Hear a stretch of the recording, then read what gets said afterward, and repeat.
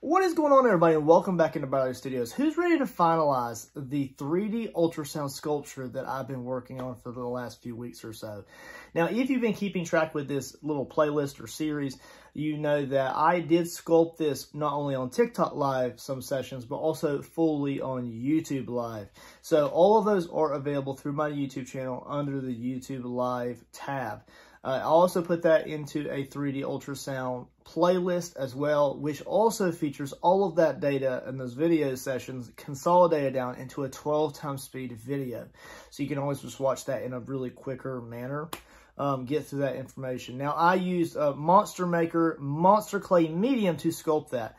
I've already melted that down, which is pretty fun to melt down the monster clay back into the original container. But we've already destroyed that that item. But what I did is I went ahead and made a silicone mold of that. Now, technically, this is a throwaway mold. Yeah, I probably won't keep it, probably won't need it, but I was able to practice my mold making skills with just remnants of what I had from another project. So I made a silicone mold of that using Smooth On Mold Star 15 Slow. So we did that, and then we casted that out of plaster of Paris. Very simple, very easy, just water and the plaster, and then you mix it up to your consistency and pour it in. And what we have left here is the actual plaster piece of art here. Now, this is the sculpture here, and what I'm planning to do is I'm going to paint this so this maybe like a bronze or a gold texture. I don't quite know yet. So I'm going to loop back around to this later on in this video where I'll be painting this in a metallic tone of some sort. I'm really liking and thinking about the idea of making it instead of a blue patina, a pink patina. So we'll see how that goes. So this will be making a return later on in this video. So as of right now, I had also, I went ahead and stained a wood board. So I bought this wood board, and what we'll do is we're going to start off this video by jumping out into the shed where I stained this. I gave a brief description of what this is, how I did this, and I had a few options as far as stain that I had available to me, and I decided to go with the very dark stain instead of like a nice bright gold stain. I wanted something dark to contrast off of. What we're going to do is I'm going to go ahead and we're going to create a nice streaked gold leaf, gold glitter, pink paint effect across the middle of the board here. And then the actual sculpture will be mounted or glued, glued into position right there. And then what we'll have, I don't know, I might put it on that side. We'll see. And then, so we'll have that, and then we'll have the ultrasound here, which I think I'm going to do a watercolor of that. I mean, it's a small watercolor painting of the ultrasound right here. And then right here, we're going to actually have a little jar of the confetti that we had collected or had from the gender reveal that we posted online, which is pretty exciting. We're able to involve our other kids in that, so it was very, very fun. So sit back and enjoy. We've already got the board stained and clear coated. We're going to go ahead and break out my my easel here, and we're going to go ahead and get some cool glitter gold leaf paint effects across the board before we start painting onto the actual sculpture itself. So sit back and enjoy as we jump into the workstation here. But before we do that, we're going to jump into the shed outside. I'm going to give you a description of this board. Let's go to it. I don't know, you guys. I'm really liking this dark one here. It has a special walnut. What do you think, you guys? Dark out here. The sun's starting to go down, but I really want to get this done. So I really decided, after comparing, sorry for my voice here, guys. I'm not feeling too great, but to go with the dark walnut. Now it is an extremely dark color, but I'm hoping that those light, vibrant colors, the pink and the gold and the bronze of the actual art will really help it stand out, and that's my goal. Okay, so I'm gonna go ahead and just apply the dark walnut over the entire thing, and the bark. It'll almost cause the bark to look a little bit burnt. But I'm hoping that it'll just bring a little bit of richness to it.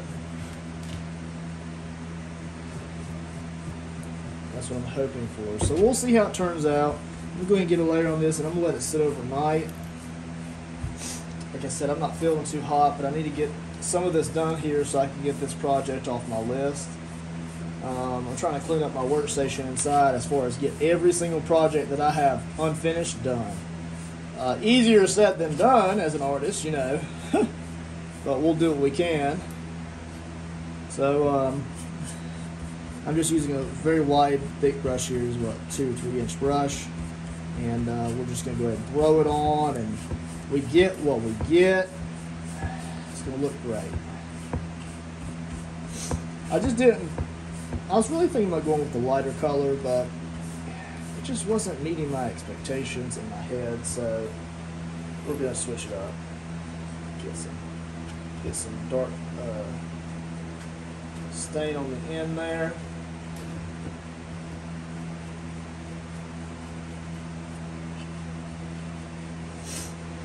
Hope you all are having an amazing night.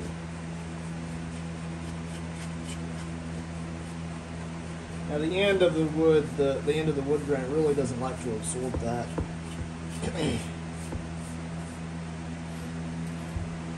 What I'll do is I'll give this probably about maybe 5 to 10 minutes, and then I'm gonna wipe it off. So we're not gonna let this color stay here. We're gonna wipe it off, and it'll lighten it a little bit.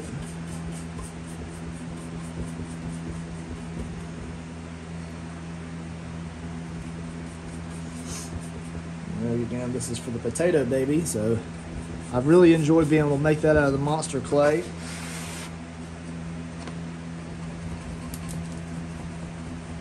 Get that on there. There we go. Nice, nice, nice. Looking good. I just want to make sure I get good absorption on the end there. Make sure there's no obvious basswood white showing through. There we go. Alright, so it's a very nice deep color. Now when I take this inside, I'll be able to show you the true colors of that. Again, I apologize. I'll try to brighten it on the actual video, but obviously the content itself is going to be pretty dark. So just hang tight. I'll give you a look at what it really will look like when we get it inside the house.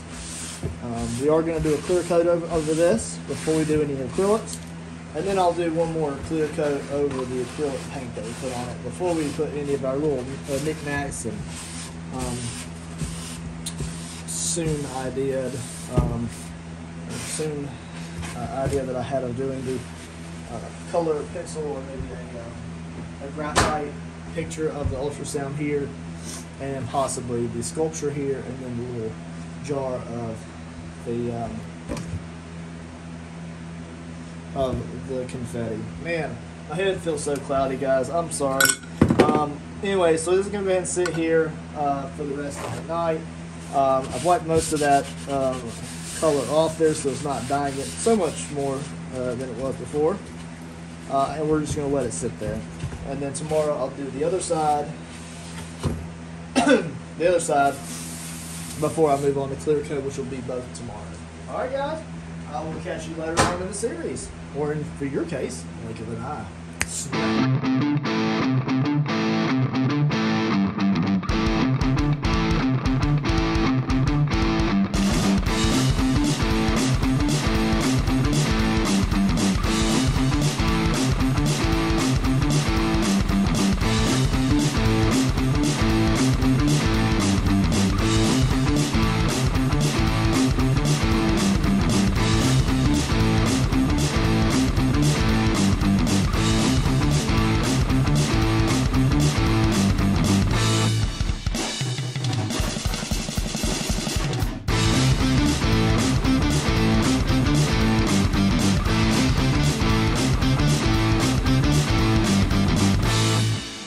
Alright, you guys, so I'm shifting around here. Now, I've got the board here ready to go, but I'm going to start applying the glitter to it. So, I don't really know where I want to go with this. I really don't think I want any purples introduced into this painting with glitters or with foils. If I do, I think I'll introduce the acrylics into that. So what I'm thinking about doing is I'm thinking about doing a base of glitter, and then I'll do an assortment of paints over those glitters. So the glitters could change color in some ways. It is a girl that we're having, and I do want to keep it, although it's my style of art and just supposed to be fun, something just, you know, challenging here in the studio for me to do and make something out of that sculpture. I really do want to introduce the gold for sure. Gold is a guarantee. So I think I'm going to introduce gold. I may introduce another brown as well. I was thinking about that idea. Maybe it was like an actual brown. I do have a brown from Glitter Champ, so I'll think about that. But the gold is definitely going to go on first. And then I'm going to decide. I'm really going to think about this for a little bit, guys, before I like jump back into this project. I have a few different colors of pink here now. And I say a few. These are just a few of the ones that I have. I have Sweet Pea from Glitter Champ. I have like an eraser color. It's very light pink. Very nice. I have an eraser, which is more of a bright, kind of a dull color pink. It's got some silver flakes, it looks like, or some pearlescence into it maybe. It's very pretty. I have used this under epoxy before and it did change the color, but I'm not using epoxy for this project. I also have Halt from Glitter Champ. It's very vibrant, very pretty. I'm gonna do my best not to edit any of the color tone for this portion of the video, as long as it doesn't distort these colors. I also have a thicker type of it's a medium chunky, and this is just a Walmart version, Walmart or Michael's, I can't remember, and this one's Pink Party. So I don't know if I'm gonna use any of this. That's pretty bright, but it's so nice. It's a nice consistency. I really think I might introduce that. I'll look and see if I have any more chunky pinks that I could introduce into this, or if I do want to introduce a purple of any way, then I'll think about that. And then I have this one here. This is a Cherry Blossom. It is a Walmart or Michael's version as well, and it's very similar to Eraser. See, very similar. This one's a little bit darker, but it's very, very similar in a lot of ways. So we'll go ahead and set this one away, put that one away for now. And then this is the color palette that I have as of right now to introduce the glitter. Give me a few minutes and we'll think about whether I want to introduce any more. I'll look through my purples real quick. So I went through my colors again. I pulled a few extras out here, and I may not use them all. I have a brownie from Glitter Champ. It's just a very dark brown, like a coffee brown color. I think I actually have one that's called Coffee as well, but I didn't look for it. Anyways, I think that this dark color really contrasts well against the gold, and I think that I might use the brownie in just slight areas here and there just to give this some accent or some dark tones around the edges of this, kind of like a geode, like side-by-side effect. So I think I might introduce a little bit of brownie into that. Now these are a lot of glitters here. And as far as purples and blues, I do have Grape Ape from Glitter Champ. It is a very dark purple chunky. It's very nice. I think that might be a good additive into that lineup maybe. And then I also have Pegasus, which is a high contender in this. It's very pink and purpley and bluish, and it's got like just a nice shimmer to it. I really do like this one as well. And then I pulled out Tears of My Enemy. I just think that this one's a little bit too icy for the project that we have here. So although I love this color from Glitter Champ, I think it's a little bit too dark. So we'll go ahead and a little bit too blue, I'm sorry. So we'll go ahead and put this one off to the side and put it back away. So in the previous section of this video, you saw that I had collected the confetti from the gender reveal. So we're introducing gold, we're going to introduce the brown, and then I really got to consider the colors that I want to bring along with this for the background. Now a lot of these glitters will not be visible fully through that acrylic that I do over this, whether I use pure acrylics or some color shifting acrylics. I don't quite know yet. I'm just letting this project lead me as I go. But what I think I'm going to really lean into, I'm really thinking I want to introduce Grape Ape, okay? At least a little bit of it. So we'll introduce Grape Ape. And I think Pegasus is just a little bit too pop. And that one is from Radioactive Glitter, by the way. All great companies. I think I'm going to set this one off to the side. I just think that it really is too pop for this project. I'm really wanting to lean in toward the metallics. So I think that this Sweet Pea is too light. I don't know, it might not be too light. I mean, that's a generic pink right there, and it's very, very light. I think, well, any of the paints that I put over will really seep into this and change the color. I think I'm gonna set that off to the side. So it leaves us with the chunky. I do think I'm gonna introduce a little bit of this chunky in, so we'll keep that in the lineup. And then what we'll do is, how about let's put eraser away. I just don't want the color shifting in that, and it darkens it, I think, under epoxy slightly.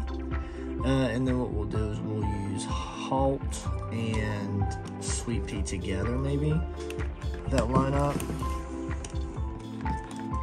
So what do you think with that? And then we'll use the brown and the gold together to darken.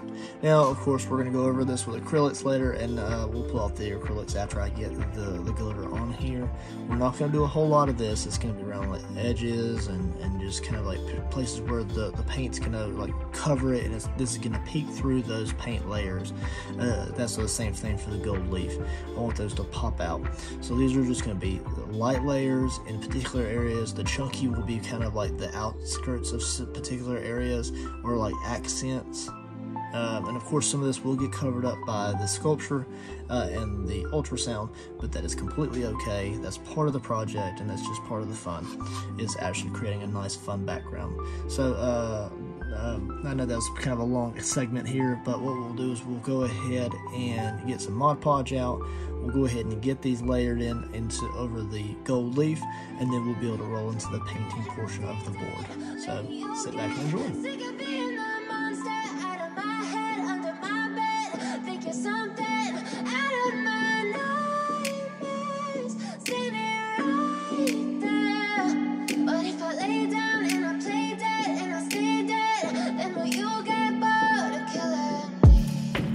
Silhouettes of you are like a taunt. Never really know just what you want.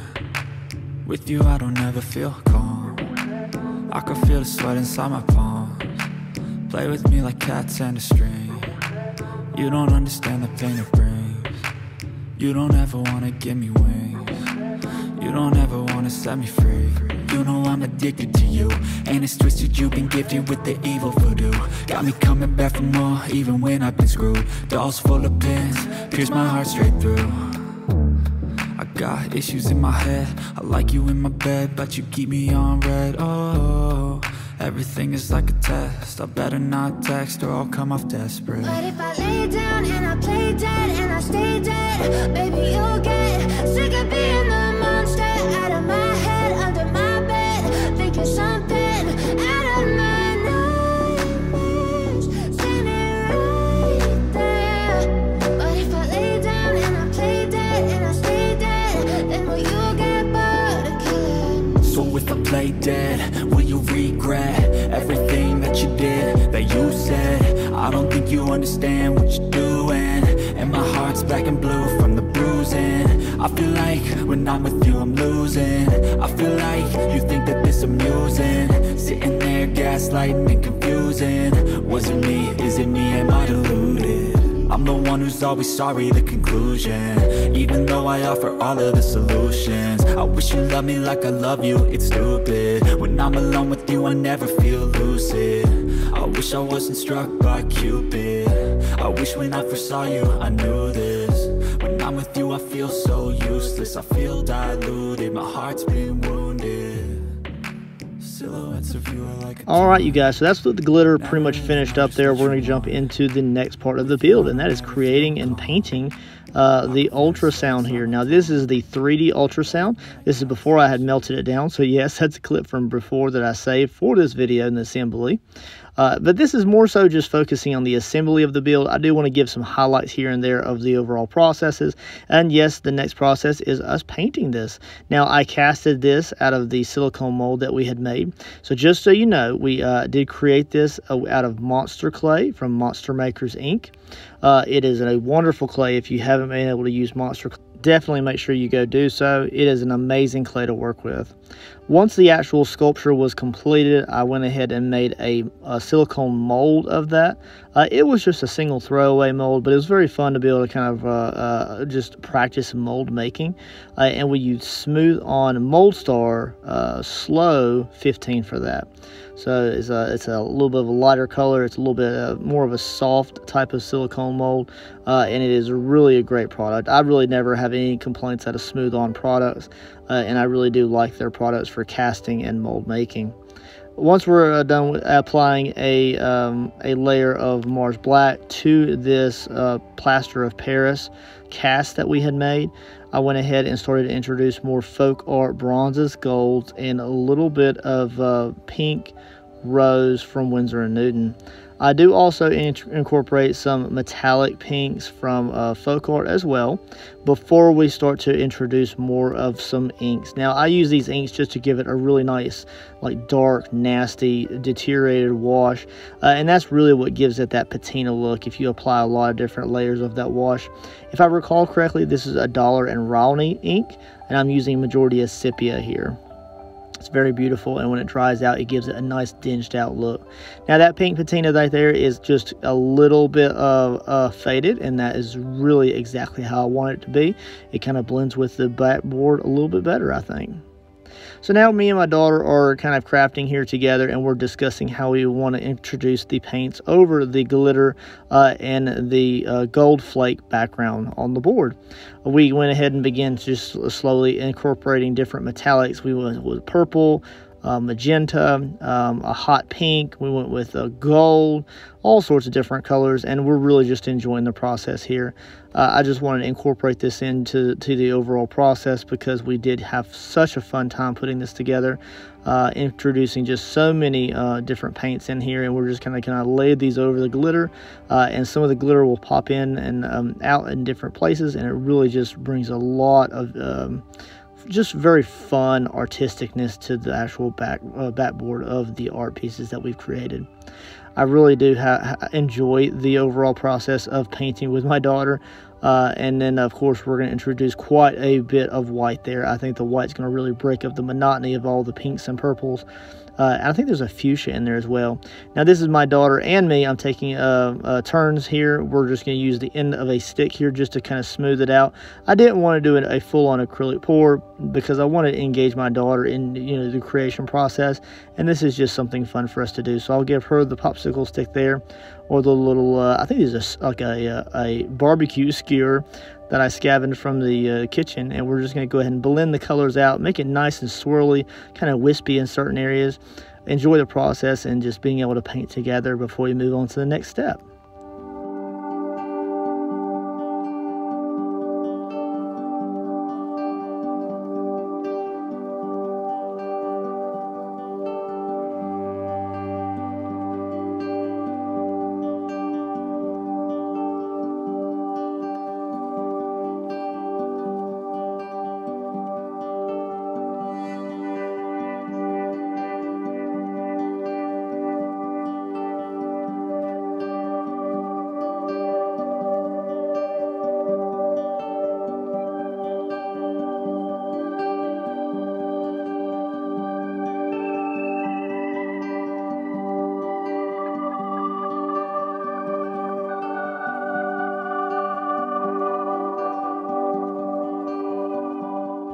Alright, so with that completely finished out there, we went ahead and I let my daughter do the last little bit of it there.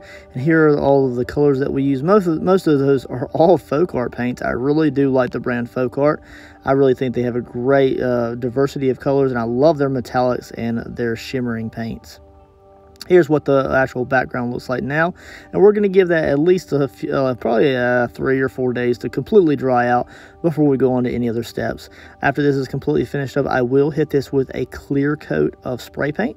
I think I use a 2 times like Rust-Oleum or something just to give it a nice, really thick glaze before we go on to the next stage here. I really do hope y'all enjoyed this part of the video. It's kind of simple, just very fun. And I do believe I created its own individual standalone video of that as well. Here's what it looks like so far. I went ahead and used E6000 to apply our casted item there. And make sure you go back at the end of the video here. I will link the playlist and you can watch how I sculpted that. You will also be able to see all the videos in the entire playlist. So if you want to kind of incorporate some aspects of this build into something you'd like to, then make sure you do so. Now, as you can see here, I did collect some of the confetti from the gender reveal that we had. Very fun. We got some great photos of our other two children, our daughter and son, enjoying in the burst of confetti from the balloon.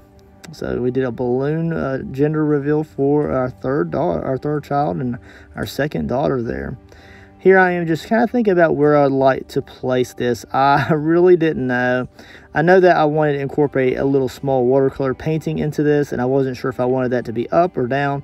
I just don't want to cover too much of that nice, pretty glitter and metallic paint background that we made, but covering some of it up is inevitable. I want to also get rid of that silver lid. I felt like that is just a little bit too bright, too shiny.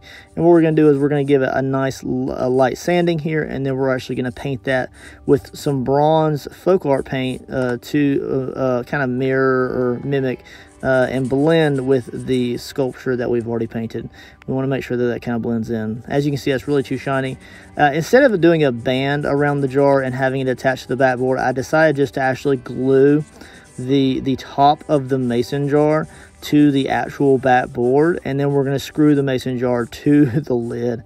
I know that's kind of a jerry-rigged and easy way to do it, but it kind of works out, and you're able to kind of see more of the confetti that way through the bottom of the jar, whereas opposed to it being visible only through the sides. So here we are. I'm going to get out a little bit of paint here, and I do actually do about 4 or 5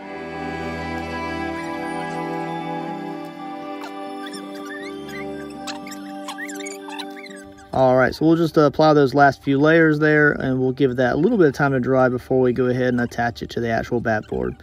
Now you can see that the placement of that little mason jar with the confetti is a little bit higher than I had originally anticipated, and I did that just because I was really not wanting to cover much of that glitter and acrylic background. I really thought it was really stunning. It's really great and light, and it shimmers so much, and I'm already about to cover that up with the next piece of art we're going to create for this project here. I'm really glad I was able to incorporate so many different types of art and mediums into just such a singular project. Of course, this was all centered around the ultrasound of my third child, and just being able to create just such a wide variety of art for the same reference is very fun, and I really did push myself into other mediums to create this. Now, as you can see here, I did go ahead and create the watercolor of my daughter's ultrasound. Now, that is a separate standalone video. Make sure you go back at the end of this video in the playlist if you'd like to see that in its entirety. It is an absolute blast to be able to paint this. It was a very fun process, and I did use my Plein Air watercolor painting set to make that. I have recently actually got a separate painting palette to do more watercolors here in the studio. So hopefully here soon you will see actually quite a bit of watercolors coming out of the studio. Now, I had originally bought a frame to include here on the backboard, and it was just way too bulky, way too big. So instead I bought a acid-free bag here, and I kind of sized and folded that down, flattened it out with some clay for a few days, and we got a really nice flat bag here. And then I went ahead and attached that with double-sided sticky tape to the actual backboard. If I ever want to remove that, then I can easily do so. And I also trimmed down and included a nice little picture frame there. I had got that out from Hobby Lobby. Of course, I did have to trim it down just so that I didn't cascade over the edges of the board, and I kind of got it to the size that we needed. That is not a 3x4 painting cold rolled sheet there. For the watercolor, it is actually shrunk down quite a bit. Moving forward, I'll just kind of go out of my way to make sure that I'm just doing a nice, easy size of watercolors where I don't have to trim it down so much. What we're going to do now is we're going to go ahead and include just some simple hardware here and some hanging wire. Of course, you just got to make sure that you incorporate that into your videos if you do any kind of content creation. Just because of a reminder, hey, these are hangable pieces, and of course you can kind of set it up on a table if you wanted to, or lean it up somewhere, but it's meant and designed to be hung. Now here we are in its entirety. We got the awesome stained board with the acrylic and the glitter background. We have the gold leaf kind of cascading over to the wood bark on both sides, top and bottom. We also have the watercolor there. We have the confetti from the Ultrasound and gender reveal. We also have an amazing 3D sculpted ultrasound from monsterclay, casted with smooth on Moldstar 15 slow and casted with some plaster of Paris. Coming across the screen now is the link to the playlist for all of the full-length content, including the watercolor painting and the sculpting videos. Some of those were done on YouTube Live and in time-lapse. Leave in the comments what was your favorite part of this overall build. I will catch you guys on the next awesome project. Later.